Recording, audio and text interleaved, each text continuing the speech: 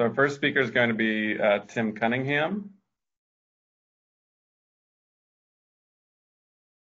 Yeah, so thank you very much for, can you see me? I'll turn my video on. Yeah, so I'm Tim Cunningham from the University of Warwick. Well, firstly, thanks to the organizers for organizing an interesting conference and giving me the opportunity to present some of my recent results. I'm just finishing up my PhD at the University of Warwick, and primarily I've been focused on metal-polluted hydrogen atmosphere white dwarfs. As we've seen in the previous two talks, white dwarfs offer a unique lens by which to probe the bulk composition of evolved exoplanetary material. But this is only possible if we understand very well the atmospheric structure of these degenerate objects. And that's where my research comes in. I've been using 3D radiation hydrodynamics to study the convection zones confined to the surface of these objects. I don't know if you can see my mouse, but in the bottom left panel, yeah, this one here, thank you. This is a vertical slice for a snapshot of a simulation in the surface of a white dwarf convection zone with effective temperature of 13,000 Kelvin. Now in 1D, you would model the convection zone to be confined to positive depths. So for Z values of greater than 0, that's the location of the lower Schwarzschild boundary. However, the blue lines here correspond to convective motions. And so what you should be able to see is that at negative depth values, the depth axis is arbitrary, but just calibrated to the Schwarzschild boundary. What you see here is that actually there's significant motion beneath the convection zone in the formerly convectively stable layers. And this is due to convective overshoot. This is a topic which has had a lot of interest in various stellar contexts. And it's really important in the modeling of evolved planetary systems around white dwarfs. That's because you increase the mixed mass when you include convective overshoot. And so I've been using some numerical methods to probe how effectively convective overshoot mixes material in these layers. That's what the green stuff is. That's a passive scalar, which just traces local advective flows.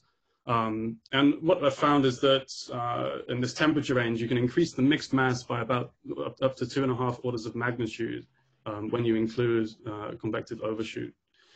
So that's shown in the middle panel. So I've run these simulations. Thank you. I've run these simulations for effective temperatures from 18,000 Kelvin, where convection first onsets, down to 11,000 Kelvin.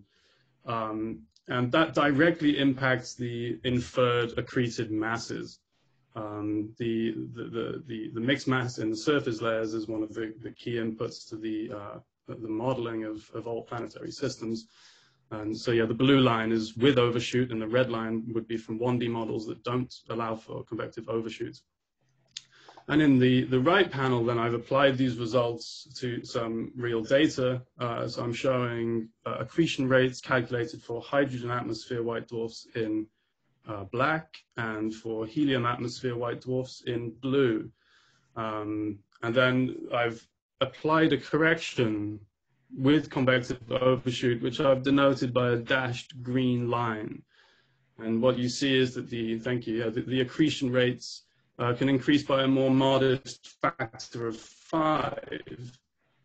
So they don't have orders of magnitude increase. This is because the base of the mixed region is pushed to deeper layers, which are less diffusive. But nonetheless, I hope this highlights some of the work we've been doing to characterize as precisely as possible the atmospheric structure of these objects and consider the implications on evolved planetary systems. So there's still much more work to be done here, in particular with regards to abundance ratios. But I'm happy to take questions. And I'll point you to the paper where these results are published, which I've detailed at the top there. And I'm happy to take your questions. Thank you. Okay, thank you, Tim. Maybe we could do one very quick question. Okay. I can't see my chat window anymore, so if anybody else could help me out. I can see one from Adam. How does the overshoot distance compare with the scale height or the turnaround distance? Yeah, so it's a good question. Where the overshoot correction is most significant, we are going a couple of pressure scale heights. But towards the lower end of the grid, we find that probably about one pressure scale height. So for cooler white dwarfs, probably one pressure scale height could be considered a minimum increase that you would expect the overshoot plumes to travel over. I can give you a more quantitative answer offline if you'd appreciate that. All right, thank you, Tim. I think we have to move on. Okay, Ry Cutter. Can you hear me? Yep. All right, hi, I'm Ry. Thanks for giving me the opportunity to speak. I just wanted to talk about a bit of theory work that I'm doing in collaboration with a group in Leicester. And in the top left there, you see a levitating frog, and it's being levitated through a principle of diamagnetic levitation. And what we wanted to do was apply this force to tightly disrupted planetesimals around magnetic white dwarfs, essentially marrying what Tim was just talking about and Boris's talk earlier. And our key results are that we find that we can significantly reduce disk lifetimes, that bottom left plot there, with a general effect based on the tidal disruption distance. So the closer you get to the white dwarf, the stronger the effect of the magnetic field on the dust. And the little X's there on that plot, they're simulations as well. So our simulations are matching our analytics quite closely, which is a really nice result. And then that red line there is the predicted lifetime for unshielded PR drag. And then on the right, a very similar plot to what Tim just had, showing the accretion rates, but instead of there being a temperature dependence, we're showing the magnetic dependence instead, with the orange background there being the rates predicted of all white dwarfs. And then the little blue X's there, they're the accretion rates of known magnetic white dwarfs. We see a slight correlation there in that data, but with only 7 points, it's not really a strong enough correlation to say that this is a definite effect. We see that for particles that are about 1 centimeter in size, we get our model matches quite nicely to observations. Yeah, thanks. All right, thank you, Ry. Do we have any questions for Ry? Again, I can't see, so Ry, if you or somebody else wants to read out the questions.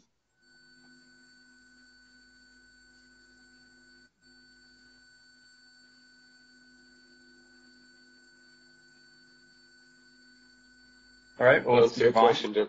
Oh, sorry. Yep, go ahead. I was just saying that there are no questions in the chat. Okay. Go to the next one. Thank you, Ry. All right, Katja. Yes, hi. Yeah, I quickly wanted to show some recent work that we've been doing on the system V1298 Tau. So this is a very young system, only 25 mega years old, and it has 4 known transiting planets, which were discovered relatively recently. And what we've done is we've measured for the first time the X-ray spectrum of the host star using Chandra data and some archival ROSA data. What we've done from that is we wanted to take a look at how the 4 planets might behave under X-ray and EUV-driven evaporation from the current age of the system to solar age. And what we've done there is that we extrapolated the stellar high energy evolution along a variety of possible tracks, either fast stellar spin down, so the star spins down at an early age, or comparing it to some other stars where we know they have spun down quite late, and comparing these tracks and see what happens to the planets. And what we actually see, and this is the big plot there on the slide, is that depending on if we have a fast or a slow spin down, we can either have 3 planets falling below the radius gap, or we might actually just end up with one, the innermost, falling below the radius gap. Why D and B actually remain above it. So we can have actually quite a big difference depending on what the star does and if the activity decays really early on, or if we have a star that maintains its fast spin and high X-ray emission over quite a long time and then starts the spin down process. Yeah, and that's it. All right, thank you, Katja. Questions? So I have a quick one. By slow and fast spin down, what is the host star of this system? Is it an M dwarf where you see this big dichotomy? This is actually a solar mass star. Okay, but don't those usually, I know there's a big dichotomy with spin down rates of low mass stars. Isn't that less pronounced for solar-like stars? So the dichotomy also exists for the solar mass stars. It just occurs earlier for the stars. So with the M dwarfs, we still see it basically nowadays with the old M dwarfs. Some have spun down, like we see in the work of Elizabeth Newton, for example, and others are still rotating quite quickly. For G stars, this happens much earlier in the star's life, but still there's quite a pronounced spread in rotation rates that we can see, for example, at 100 mega years or so. And depending on if this star will be one of those stars that stays a fast rotator for quite a while, or if it starts magnetically braking relatively soon after this moment in time, that actually can make a pretty big difference on planets. Okay. Maybe one more quick question from Jamie. Which models are you using for fast versus slow spin down? So we are using a model by Tu et al. From 2015. This is from the Manuel Güdel group. And they have a spin down model that is based on the observed spread of rotation periods for G dwarfs. Okay, thanks, Katja. I think we should move on to our last talk, which is by Hilke Schlichting. Okay. So this is sort of going to be a hybrid between what we heard about in, I guess, session 3 today and session 4. And so it's basically using polluted white dwarfs to basically dissect rocky material, maybe rocky planets, and use that to do some geochemistry. So what we did is there's a handful, actually 12 or so white dwarfs for which you can measure polluted white dwarfs. So for which you can measure all the major rock forming elements and plus oxygen and iron. And so what this allowed us to do is to do some geochemistry of these rocks that are being accreted. And specifically what this is called is oxygen fugacity. So oxygen fugacity that we calculated is just a measure of the oxidation state of the rocks. And so why do we care about this? It basically determines what minerals you can form, what sort of volcanism you would have, the likelihood of plate tectonics, and for example, how much water you could store in the mantle. So we basically use those polluted white dwarfs to calculate this quantity for sort of 12 or so systems. And the 1 minute upshot is that basically for a vast majority of the systems, which are as shown in these blue filled circles, that we find oxygen fugacities that are geochemically very similar to that of the value we find for Earth and Mars at several of the pieces in the asteroid belt. And that this value, so this is quite oxidized. It's quite different from what you would predict for rocks just forming in the solar nebula, which is much more consistent with Mercury, which is shown in this yellow band over here. So to zero order, what's this telling us? That whatever the rock forming process is, it's producing relatively oxidizing relatively large oxygen fugacity, or relatively oxidizing material, similar to what we have for the Earth, and that's different from what you naively predict for the solar gas. But whatever that process is, and actually we're not 100% sure how we do it, that seems to be ubiquitous and common. So I think it's good news if you care about looking for life or looking for Earth-like planets, because taking the talks from Diana and also Eric Egel, so when you find something that is in density similar to Earth. It's probably okay to assume it has a similar ion content in the mantle as it has the Earth, meaning a similar oxygen fugacity. And also that if you would have outgassing in processes like this, you would get a similar geochemistry that we have for Earth, at least as a first guess. So let me stop here and we can talk about it more, but it's just a zero order upshot. And you know, if you're interested in this, there's 2 papers down here that you can look up. One came out in Science last year, and there's one looking at many of these things in a lot more detail that came out just now. Great. Thank you, Hilke. Any questions? Hi, Hilke. It's Dimitri.